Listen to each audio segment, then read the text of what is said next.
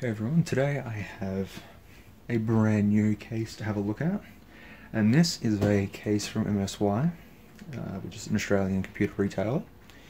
I used to review cheap cases and stuff on OCAU. I'll just start again with just doing ones on YouTube. So now I like cheap cases. Cheap computer cases are just a thing for me. I used to buy the Shaw ones, A-Power, Ritmo back in the day. And anyways, I checked MSY's website last night, and this was here for $35, and we had one picture, and that was just a picture of the front of the case. Yeah, let's jump right into it. So here we have the box it comes in. It's not that big of a box, but I don't think this is a big case anyways. So the full ATX with large tinted transparent side window, black coated interior for improved durability. I don't know what in. Okay. USB 3 and USB 2 ports in front for easy access. Not sure if it's going to be actually USB 3 or if it's just going to be USB 2 with a header. Who knows. HD audio ready with hidden cable management. USB 3, HD audio, cable management, extreme cooling, support up to 345mm graphics cards, so we'll have to check that. See-through side panel, black coated chassis structure, and support up to 5 fans, fan not included, which is going to be a little bit of a disappointment for a case like this. Moving on to the side, the gross weight is 4.8 kilograms, 470 by 200 by 445, so that's okay. The recommendation is Armageddon Voltron, which is not ripping off any names there. Armageddon Ultimate Game Gear, Black Red, all that stuff. So that's what I should have started the video with. Now, if you can see here, it says all the features and specifications. The steel structure is 0.45mm SPCC. It has one 5¼ inch drive bay, 2 SSDs, and 2 3.5-inch hard drive mounts. And there is 520mm fans, so well, we can put 520mm fans in there. There's ventilation holes on the PCI and power supply slots. So, okay, great. And the other side is completely plain, just the logo there. Enough chit-chat, let's open the case and see what's inside. Bringing the case out of the box, we have 2 styrofoam packets and a plastic bag protecting it. Alright. So here is the Armageddon Decatron T3Z with a heap of plastic on it. So we'll take all these plastic bits off. This is actually looking better than I thought. Up top we have just a single power button, the reset buttons with the I/O, and there's actually these nice little ventilation grills, so that's cool. There's the logo branded on there, which is a nice touch, I must admit. Swinging around the back, cut out for your I/O, 120mm fan mount, 7 PCI brackets with 1 open, because that's probably where your graphics card is going to be, and your power supply location. So overall, it's looking quite good. Plastic is already a fingerprint magnet, but it looks alright. I mean, that profile there, that looks pretty good for a $35 case, I will say. So just having a look at the front I/O, we have one USB 2 port, headphone, microphone, and USB 3/2, and a power button, reset button, and hard drive activity, and power LEDs. And the top has this nice red line there, and it also has this ventilation just here, which looks pretty cool. Something like Aerocool would use this, but there you go, it's there. But it's all plastic. And on the bottom we have 4 rubber feet, which are housed up. So if you have your case on a table, it would be raised up ever so slightly, and it's good for the ventilation for the power supply as well. Also, the dust filter is removable, and it's on these little tracks. So just here is also the Decatron logo, which looks very nice on the side window. Let's go ahead and open the up. Quite sturdy case panel, not much flex to it. There's also some scratches that I got in my one. Probably, hopefully, won't be in your one, but yeah, I've got some scratches there and I've just smudged it. Okay, so this is the inside of the case, and straight away, here's something that you don't see much on a $35 case, and that is the fact that all the cables are all entirely black, so you don't have to worry about multicolored bonds in cheap cases. This has you covered, which is quite amazing actually. The drive bay covers are very flexy, but they're not too bad. I have a 2.5 SSD mount there and another SSD mount there with appropriate holes. There is a lot of cable management holes on this case. There's one at the bottom here, and also get the accessories. There's just some screws and a speaker and a expansion bracket. That's fine. You have plenty of cable management holes, so you can route whatever the hell you want to route through there. There's also up the top, there's some cable management holes up there to run your 8-pin or 4-pin power cable through. Very neat inside, and I'm pretty sure that you can make a decent build utilizing these, especially these ones here, because that's where your cables for your USB ports and stuff are going to come through, and that is quite appropriate to have them there. Graphics card is quite on the mark at about 350, probably a little bit less, but yeah, 345 would be about appropriate. Should be able to accommodate CPU coolers in here of up to about 190 millimeters. Coming around the back here, you can see that there's plenty of cable tie downs for all your cables and stuff, and you can see the extra hole there for the 4-pin.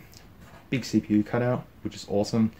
There's the holes for the SSD mount, so 2 SSDs, 2 3.5-inch hard drives, which is pretty good. There you can see drive bays are a little tacky, but they're okay.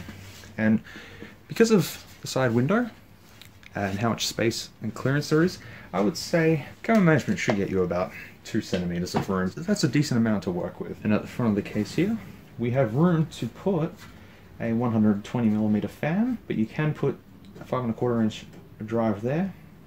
You can't put one there because of the plastic shroud, but you may be able to put a little 5.25-inch to 3.5-inch or 2.5 if you want to expand the storage or anything like that.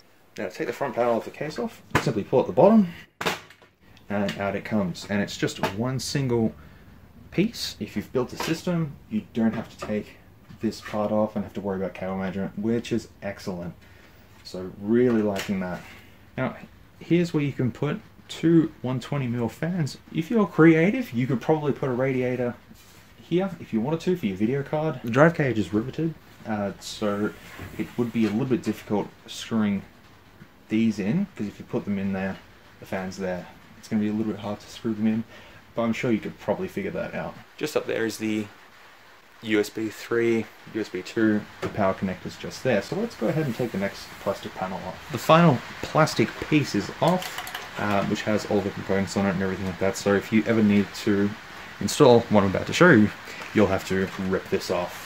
I think the best part for this case is the fact that it has dual 120mm fan mounts, so you can also put a radiator here for your CPU, and it should fit, because of the way the top panel is designed, this here will pretty much hit that straight away. It has ventilation to pull through, but this will actually hit that. So while starting to assemble the PC, I've kind of ran into a problem already. I've installed 2 120s at the top here, so you can see that's no space there. But here's the mounting points, just here and here, for an ATX motherboard, which leaves absolutely no room for a 120mm radiator or a 240mm. So that's a bit of a downfall for me. Here's the stealth bay cover as well, so as you can see it just pops out like that, so you put a 5.25-inch drive bay in there and it's stealthed, which is really awesome because most cases these days don't come with 5.25-inch drive bays, whereas this one does, and it's stealthed, so you can still have that sort of modern looking computer. You can also have that there. If you still want to use optical drives, I still do. So while in the middle of building this to demonstrate what it looks like, I've run into a problem with the 5.25-inch drive bay. Now, it seems like it's there and it is in place. However, just here, it's hitting the capacitors. So if you're installing a full ATX board in here, it's going to hit either the RAM or capacitors, and the front panel's actually not going on properly. It's sort of half on and half off. And I forgot to mention just here where the power supply goes. Yeah, so power supplies up to 200mm can fit in there quite easily, so that's really, really good. There's no little foam grommets to keep the power supply nice and quiet, but I'm pretty sure that's not an issue. You just get some foam adhesive and put it there and you should be fine. And you can pick this up today. There's a number of sites you can pick this up on, but I got it from MSY and yeah, it's kind of out of stock now from where I bought it from. Armageddon is a Malaysian company, I believe. They make some pretty nice looking cases, and considering that I've looked at this, not only does it feel quite solid, I mean, I will say the Cool Master cases that are around the $60 price tag that do come with PS series, they aren't quite as solid as this. This does feel quite solid and feels like it would house a decent build. For a cheap case, it does the job. As I thought, the top of the computer doesn't support a 240mm RAD. However, if you're creative enough, there is ample space here to install a 240mm RAD, so that would be an option if you were to consider that. Mounting the fans was pretty easy. Everything went in pretty seamlessly. The front fan down the bottom, I did have to use a long screwdriver to actually screw in the screws for the fan, but all in all, it worked. That's what the front looks like, just with some fans installed. So yeah, you can install them, but if you see here, you can actually put another fan there if you really wanted to. It's only going to hold on to just here, but I think you could possibly maybe put a 360 in there. So after reviewing this case and having a look at it, I'm not impressed, but at the same time I am kind of impressed with decals, and the red sort of accents are very, very nice, and it does add to the build. Overall, I'd give this case about a 6 out of 10 because it does have its flaws and its downfalls, but overall I would recommend it to someone who wanted to just get something cheap to just throw together. Disadvantages being that you cannot put a 240mm RAD up the top. There's no front dust filter. There's no power supply shroud, but that really doesn't matter. A bit awkward to install an optical drive if you're installing a full ATX board. Cabling's a little bit off if you're installing an ATX board. Otherwise, there's not much else to really say. So thank you very much for watching this review of the Armageddon Decatron T3Z case. If you like this video, give it a thumbs up if you want to. You don't have to. You can subscribe if you want. You don't have to, etc, etc. I'll hopefully be doing more case reviews in the future. But I just thought this one was a start, and I think it's much easier doing videos than having to write a big text post of a review. Although video editing is a little bit iffy. Anyways, enough of that. Thanks for watching. See you later. Hey, thanks for watching. If you liked this video, feel free to leave a like or a dislike if you didn't. Comment below if you would like to see more content like this. We'll see you in the next one.